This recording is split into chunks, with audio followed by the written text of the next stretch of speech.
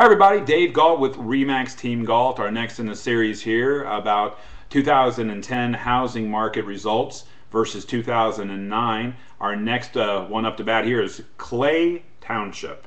Clay Township. Let's see how they did. In 2009, number of homes sold, 1,265. 2010, 1,219. So they went down, just like everybody else except Noblesville.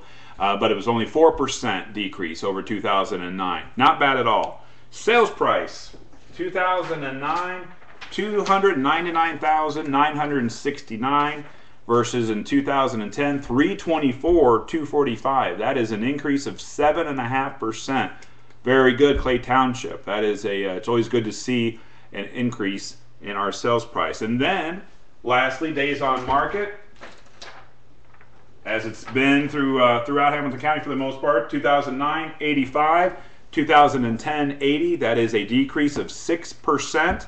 So again, we went down in homes sold, but up in the sell price and down in days on market. It took less time for more money to sell a home in Clay Township, Hamilton County, Indiana. If I can ever be of help to you or someone you know, or have any questions about other cities, townships, or counties, please let me know. Send me an email. Contact me on Facebook or friend me on Facebook. Happy to help any way I can. Appreciate everything you do and continue to do. Have a great day. We'll talk to you soon. Take care. Again, I'm Dave Galt with RE/MAX Team Galt.